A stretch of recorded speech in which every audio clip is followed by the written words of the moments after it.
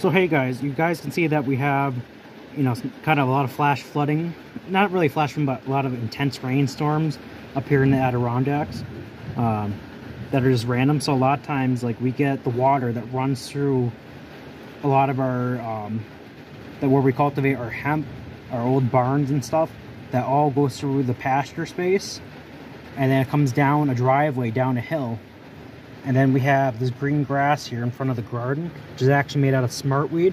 And then all that water goes into the garden, which kind of looks like, which we have tons of cover crop this time of year.